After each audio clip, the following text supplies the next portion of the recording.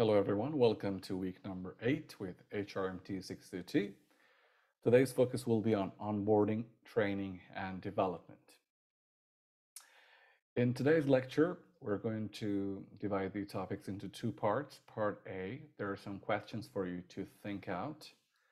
Then we'll talk about human resource development, or HRD. What is the process of onboarding? And in part B, we'll talk about training and development, some challenges, and some successful business cases. Now, let's get started with part A.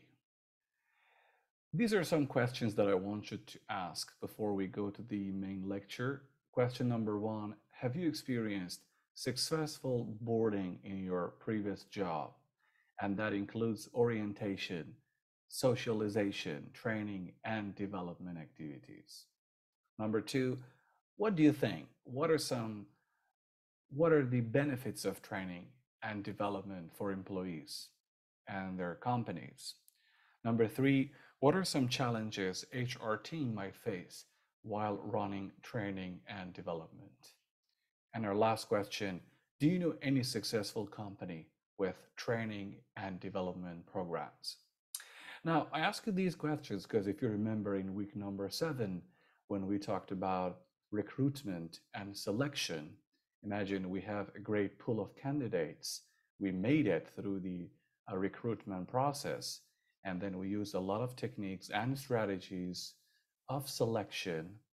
Right now, imagine some candidates, some talents have been selected through our processes, and now is the time to welcome them to our company, and that's why onboarding appears. Let me give you some facts and statistics to shed more light on this concept. 94% of employees would stay at a company longer if it invested in their career. The key word is invested here, or the role of investment, training, development. 83% of employees see attracting and retaining talent as key challenges for business success. How to deal with talents when we have them already with the team. 92% of employees say greater empathy from employers is important to boosting retention. These are based on real facts and studies. Effective employee development can increase performance by up to 25%. And the last piece of information, 1 in 4 high potential employees will leave their organizations if not engaged properly. So when we don't offer training and development activities. Now, another important concept that I want you to think in week number 9 is human resource development, or HRD. In our book, we already talked about HRP, human resource planning, and now we're talking about development. When we think about HRD, it operates at 2 levels. So a very obvious and known level is at the level of employee training and development. So when there are some strategic tools for improving business outcomes by running some internal educational programs. There could be lots of examples. We can talk about them later. But level number 1, when we offer such training development programs for our employees. However, is that all? The answer is no. The next level that requires training and development is the management level. So here, the practice of growing employees into managers. So these employees can be our future managers, and managers into effective leaders. So leaders who are making the main decisions in our company. So when we think of HRD, we can think of it at 2 levels, employee level versus management. The next thing that I want you to focus on for this week is the process of onboarding. Imagine onboarding is an umbrella term, and it covers some important sub features. Now, what is onboarding? Is the process of helping new hires after the recruitment and selection steps adjust quickly and smoothly to the number one performance aspects, the job duties, responsibilities of their new jobs, as well as the social aspects of the organization, communication patterns, and interactions inside the company's culture, values, my personality, the company's personality, or the concept of congruence. Now, when we talk about the onboarding process, it includes orientation, socialization, training, and development activities. In today's lecture, we'll talk more about them later. But before we go and give you some examples or look at more details, let's think of what are some benefits of employee training and development. So we're not talking about managers specifically, we're talking about employees. Now, what do companies gain from providing such training and development programs for their employees? Perhaps you have the answer in mind, but the first thing is that, of course, when you provide training, you'll increase your productivity in that company. And also, you'll reduce micromanagement. Okay, you don't need to micromanage everything. You give your employees freedom, and they have this ability, so they can use their potentials to create something, to complete their own tasks, achieve their own goals. Of course, training is very essential if you want to think of training your future leaders inside your companies to boost job satisfaction and retention, keeping our talents within the company. And of course, we do this in order to attract highly skilled employees to stay with you and keep working with you. But there are some other benefits we can look at. Number one, it increases consistency in your company. So different units can work in harmony together and increased camaraderie. So when we talk about this, it means that the better cohesion and activities or the sense of team building happens inside your company. The better connections, better interactions, bolsters or it improves the safety inside your company. And we have this ability or we create a situation to go for cross training. So when you receive enough training and development, perhaps you will be able to convey these skills or a set of knowledge to someone else. So employees try to mentor, try to complete each other or transfer their skills and knowledge to some new hires. And finally, companies love to do this in order to bring more innovation to their companies. Now, that was the end of part A. Let's go to part B. In part B, we're going to more talk about now training and development. So orientation is important, but more than orientation, like a welcome package, some informal, casual activities. I would like to talk more about the importance of training and development. Now, what's the difference?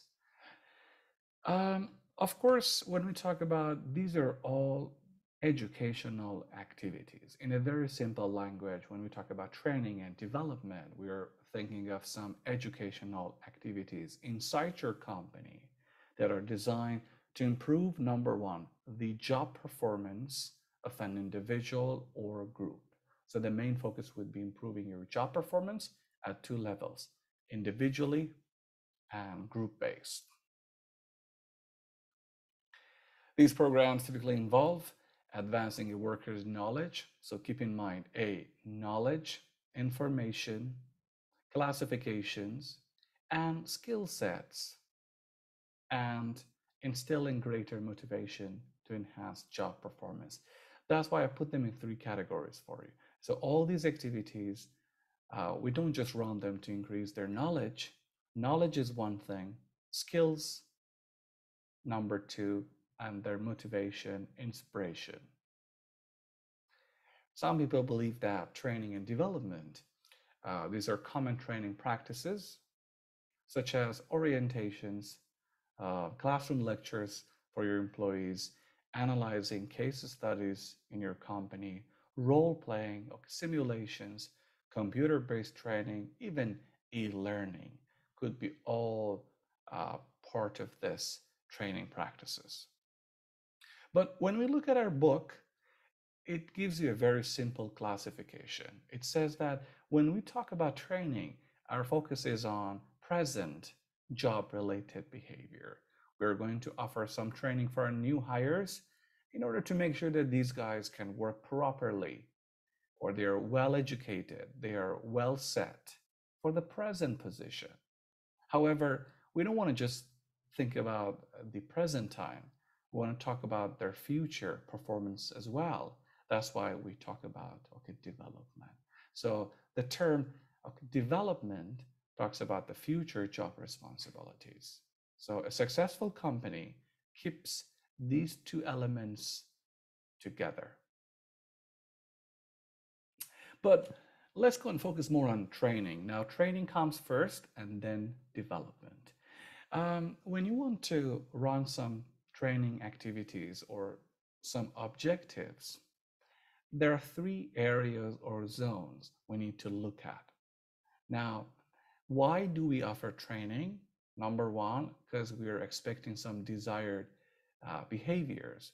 We want our employees to treat equally, wisely in different positions while facing new customers, while giving services to our customers, or while communicating inside or outside the company. Something in business also refers to the etiquettes inside the company. Now, more than behavior is performance criteria, the outcomes. What are the main outcomes? What are the main activities that you can do properly?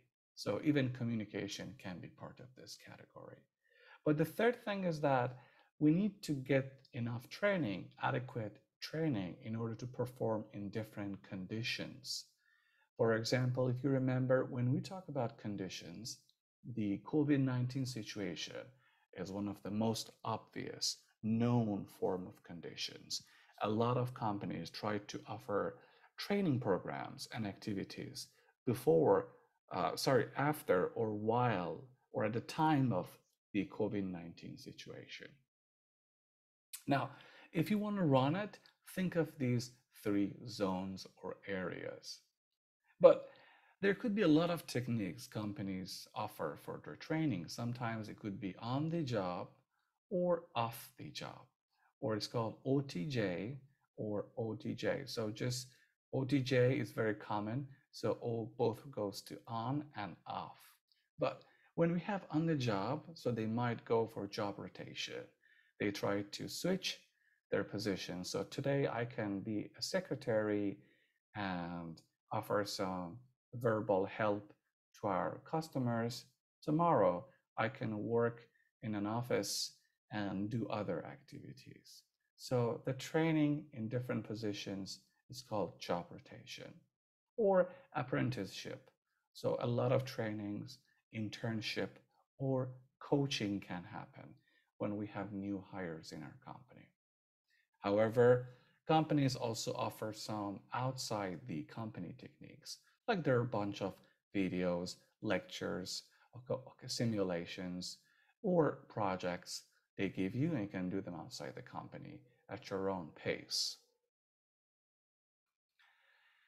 When we talk about training, the concept of digital learning is very important and is getting very popular these days. A lot of platforms have been designed in order to offer adequate, well-designed training activities or programs.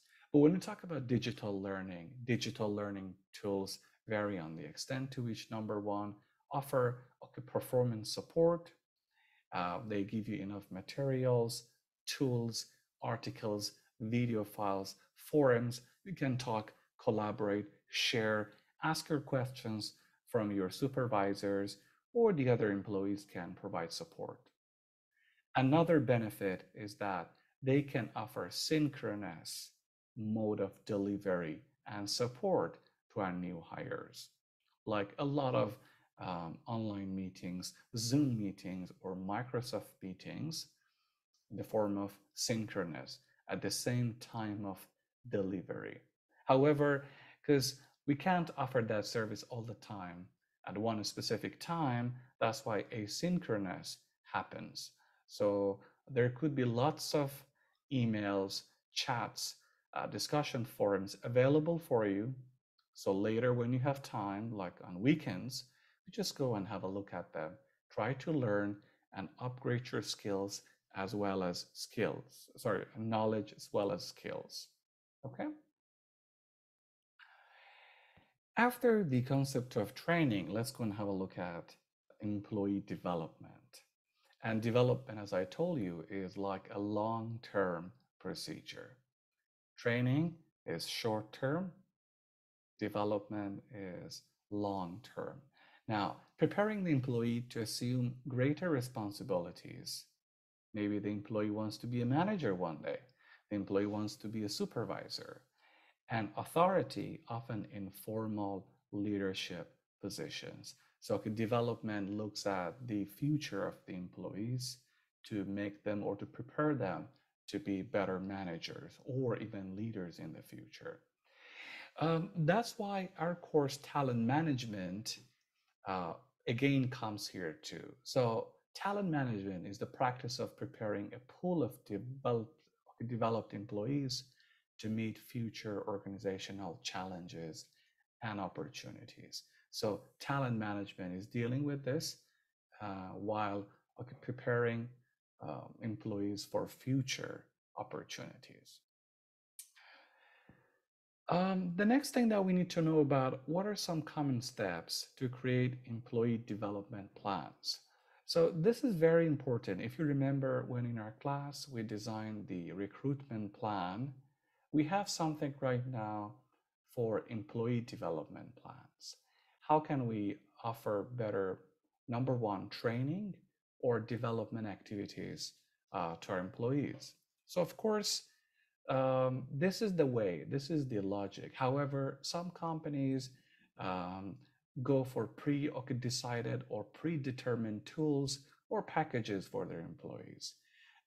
They have consultations with companies and they give them the ready meals. Hey, use these training packages or activities with your employees or your new hires. But if you want to run a successful, long lasting, customized, is a beautiful word, customized service or a set of activities for your employees, it's better that you do it from scratch. And when I say from scratch, is that when you assess your employees' needs, get information through surveys, questionnaires, even interviews. Then, by looking at this data, you can go ahead and write your development plans. So, step number one, assessing the needs of your employees. Number two, link the competencies and skills to business goals. What are the gaps here?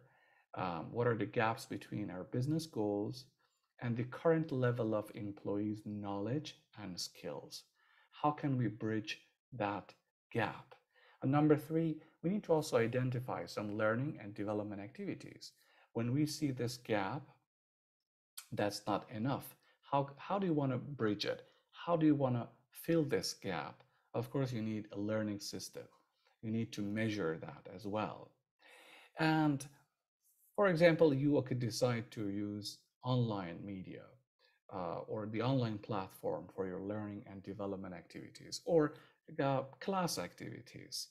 Okay, and then number four, we need to have some resources for that. Some materials should be ready for your training program. And number five, there could be some barriers along the way that can hinder our progress.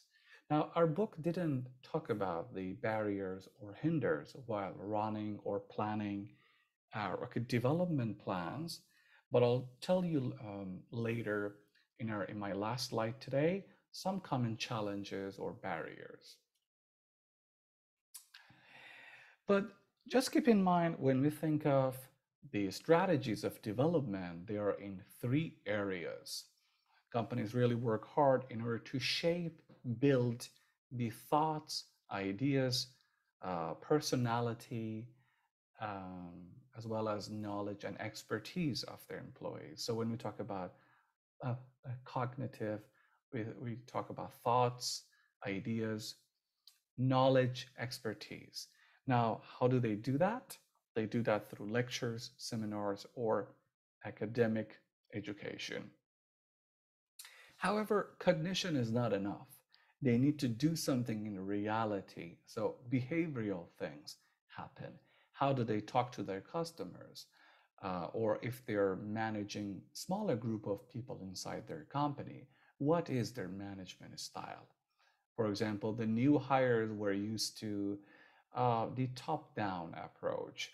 They always gave their roles directly and explicitly to the lower levels of company. However, this company loves the bottom-up approach. We want to give opportunities to our employees. So, how can I shape your mind? We need to have some behavioral development strategies for our new hires to rewire their mindset.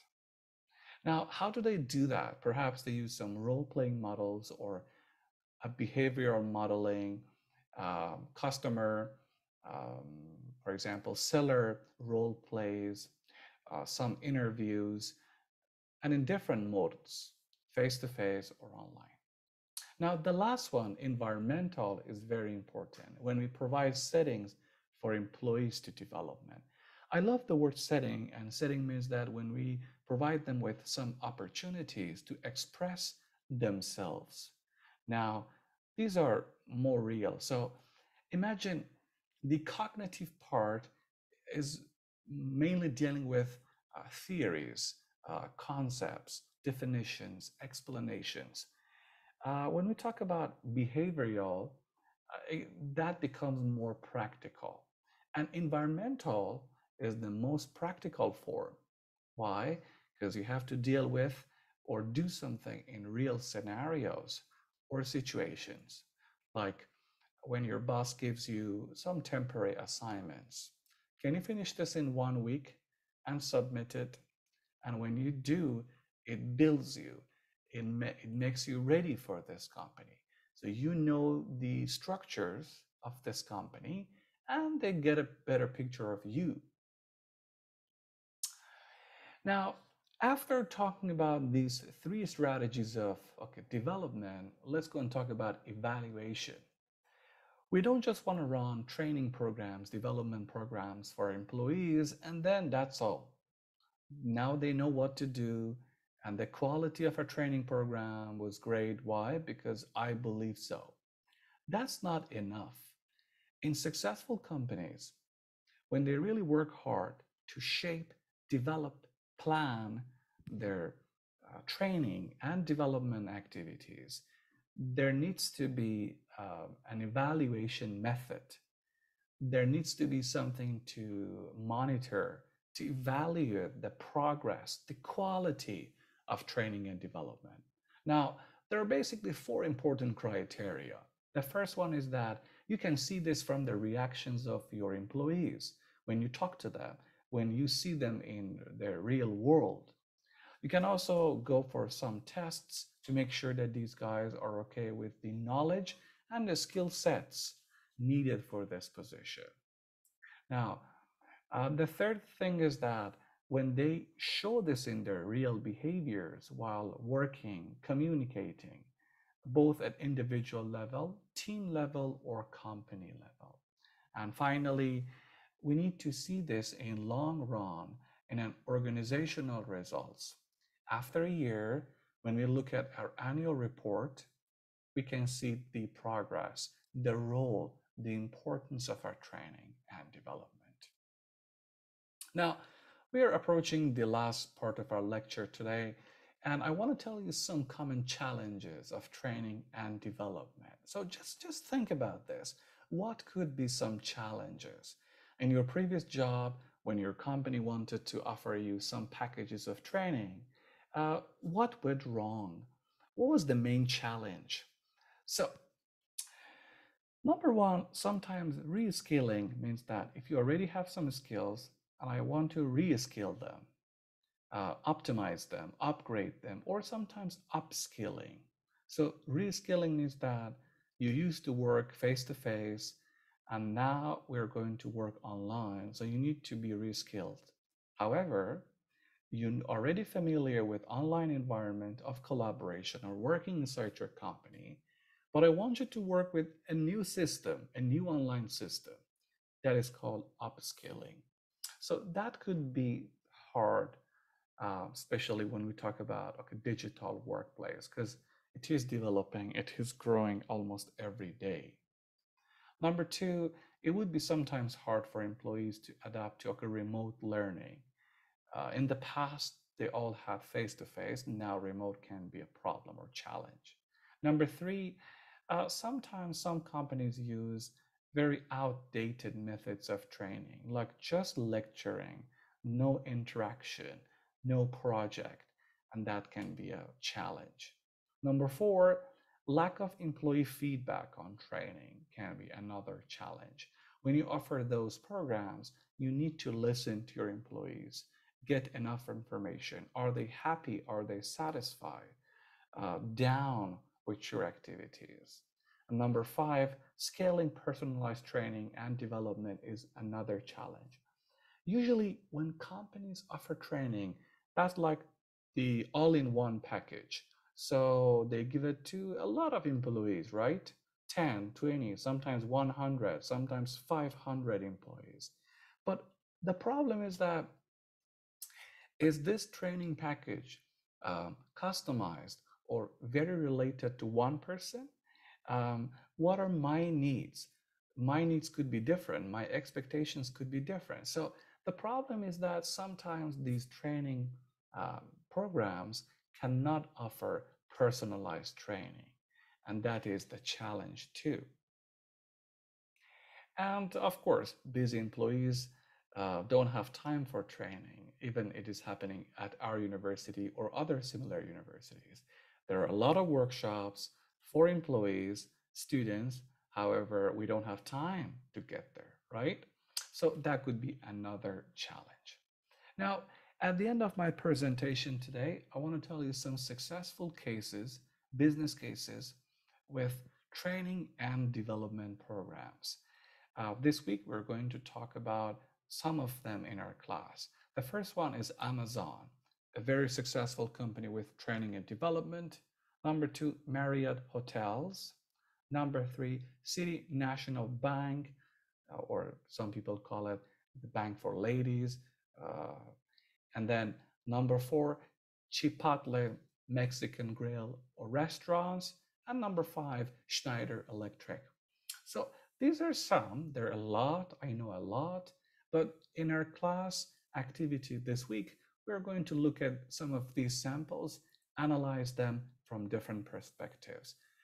For example, we can look at their onboarding process overall, their orientation, training, and developmental strategies. Thank you very much for listening and hope to see you soon.